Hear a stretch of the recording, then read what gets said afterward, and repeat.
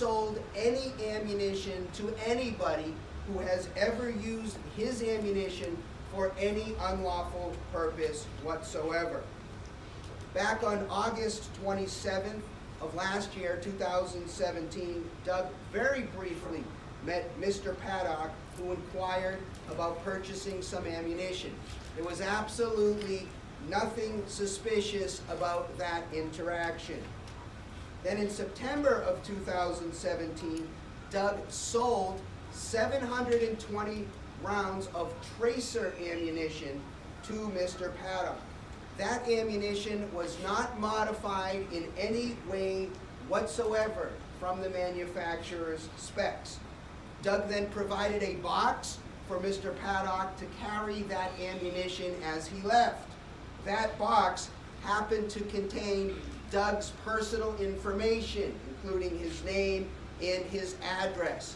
There was absolutely nothing about that transaction that arose any suspicion whatsoever for Doug. This was a routine transaction to purchase a routine type of ammunition that is available in many different retail outlets throughout the state of Arizona. After that transaction, Doug had absolutely no further contact with Mr. Paddock. They basically had one transaction and one transaction only. To the best of our knowledge, none of the ammunition that Doug sold to Mr. Paddock was used at all in the tragedy that occurred in Las Vegas. Doug was then contacted by both ATF and the FBI approximately 11 hours after the Las Vegas massacre. Doug was questioned about selling ammunition to Mr. Paddock. Doug was fully cooperative then. He spoke with authorities without any hesitation.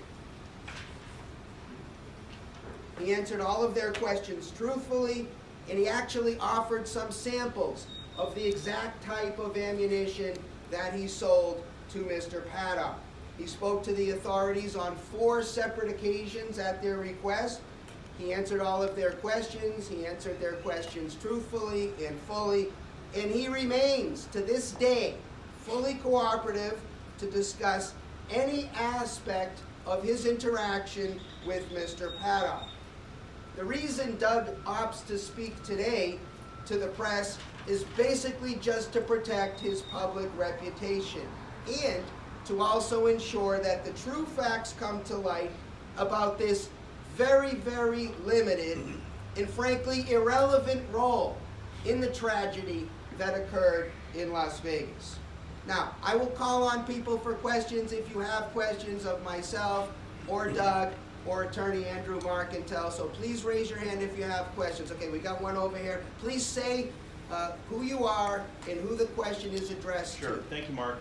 Steve Gregory, KFI, ABC News, Los Angeles. The question is for Doug. I'm curious if you saw the news reports about the shooting going on in Las Vegas, and if you, in your mind, had put together the fact that you had that interaction with him, or that you sold ammunition, the guy was being ID'd hours after the shooting. Did you put any kind of connection together on your own? Please step to the mic. I didn't even know the shooting had gone on. I'm sorry, could you step us a little closer? I start work at 6 o'clock in the morning. Okay. And I hadn't even seen the news. When I got the phone call, that's when I found out when I was talking to the federal agents. And what was your initial reaction when you got that call from feds? Revulsion, sickness, horrified that this man would do something like that. Probably one of the most horrible things I'd ever been told or heard of. Did you feel at that point, did you feel like you could have been liable or responsible in any way, shape, or form for what happened? No. Any other questions? Thank you. Question over here. Jasmina Gonzalez with Univision Las Vegas, Nevada. My question is for you, sir. The amount of ammunition that you sold to Mr. Paddock, was it something like, because you sold like 700 ammunitions, correct? 720 rounds. Okay, is that something common, like somebody to purchase that amount of ammunitions, or was it something strange for you? Very common. Very common. Okay, it wasn't something like requested, like custom made, or this, because I know on your page. No, what he bought was surplus U.S. military tracer ammunition. Oh. 600 rounds, 7.62 NATO M62, manufactured by Lake City. 120 rounds, 5.56 M196, manufactured by Lake City in the original packaging. Okay, lastly on my part, I know on your website says that you actually talk to your customers to place an order and also ask them for what they're gonna use the ammunitions. Did you discuss that with Mr. Paddock? Yes, he said that he was going to go out to the desert and put on a light show either with or for his friends. I can't remember whether he used the word with or for, but he said that he was going to go out and shoot it at night with friends. Thank you. We got a question over here. Could you please state your name and who the question is for? My name's Rachel Crosby. I'm with the Las Vegas Review-Journal newspaper in Las Vegas. When you had this transaction with Mr. Paddock, was this in person? And if so, can you describe his mannerisms? Was anything abnormal to you? It was in person. He took my business card at the Phoenix Gun Show. He called me the Tuesday after the weekend. He called me the first time at work. I told him I couldn't talk to him, that I was at work.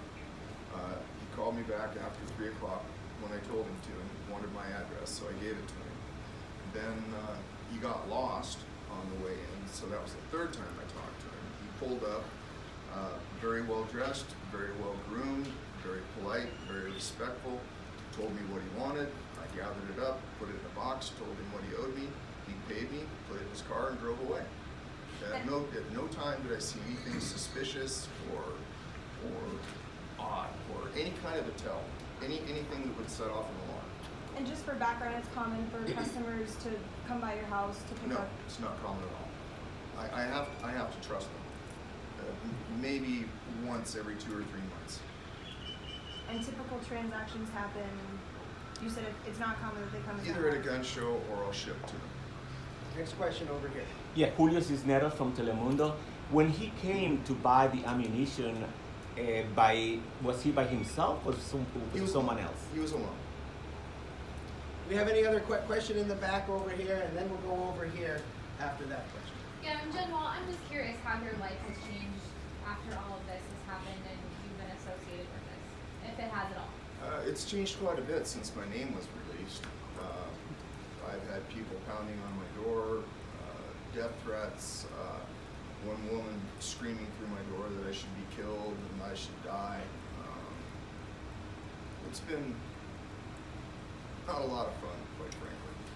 And if you could say one thing to the public, what would it be, just about this whole situation?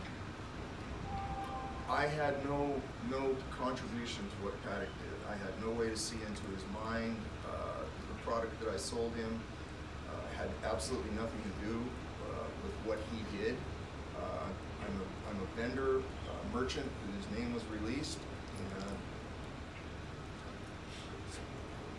Okay, we'll go over here, and then back over here, and then over here.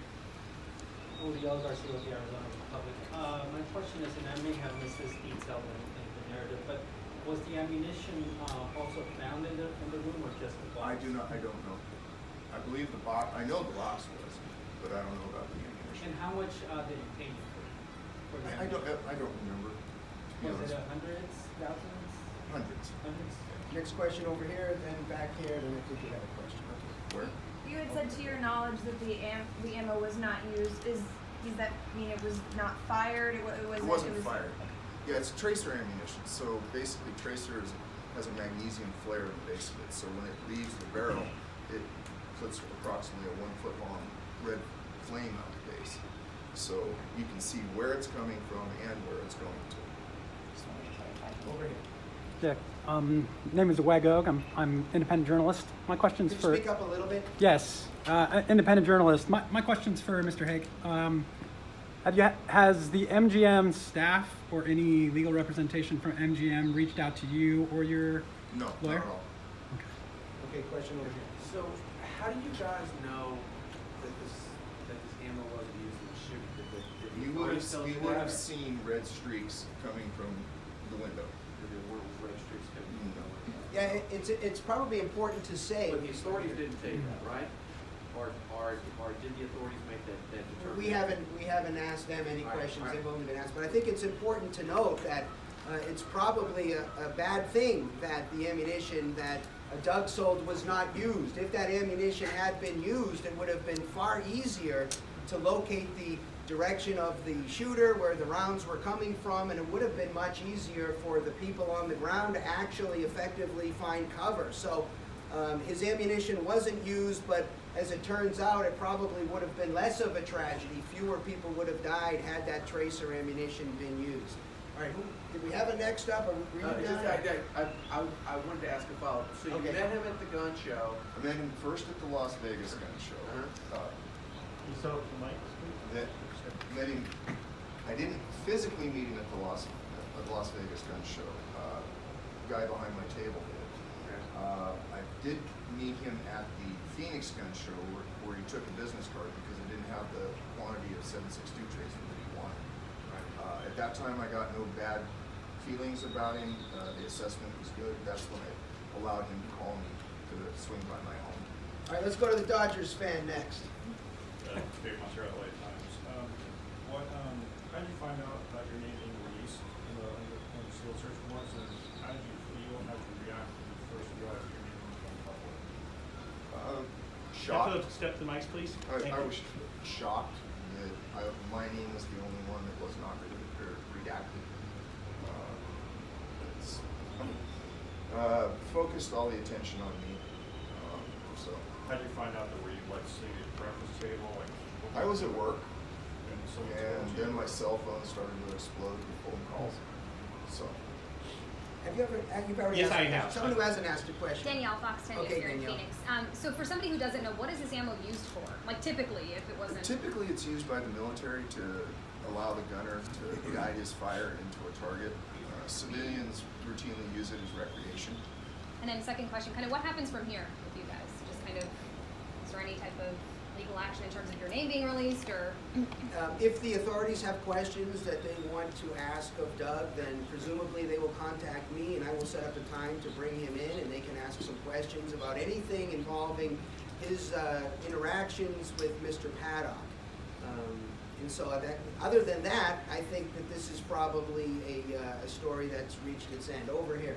Following up on that, I mean, is there any legal recourse to take in terms of them releasing his name, not redacted? You know, there could be legal recourse because probably somebody failed to redact his name, and that's caused some problems for Doug. But my understanding at this time is it's not something we're likely to pursue. It's just the kind of thing that happens in life, and he feels bad about it. It's something he wishes he could have prevented.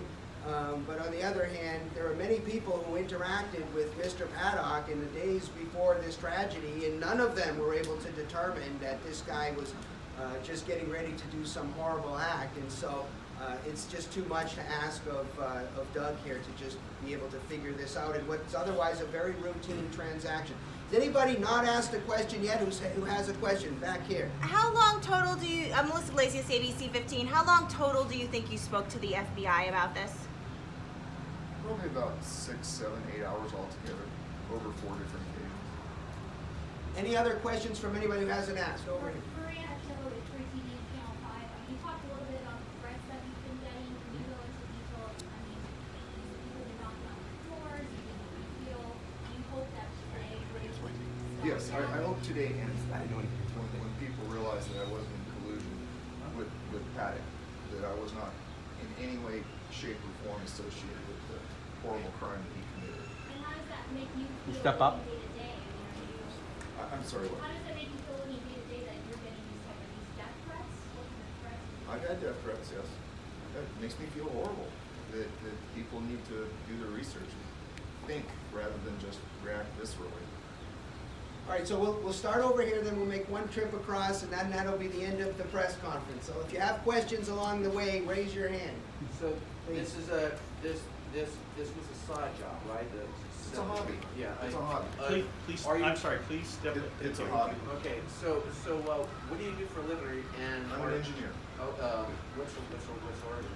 Aerospace. Okay, and are you still selling ammo or? No. I've stepped back from that. Okay, any questions? Okay. Do you think you'll want to ever get back into selling ammunition or weapons or something? I don't sell weapons. At this time, I don't know. I truly don't know. Any other questions move in this direction? Nothing, over here. Are you taking any legal action on anyone? No, I don't know who I could go after for anything, and why would I? Any other question over here?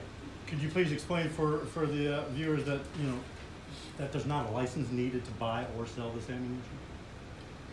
In the state of Arizona, it's perfectly legal to own, sell, and possess and fire tracer ammunition. There is no federal or state license required to transfer ammunition.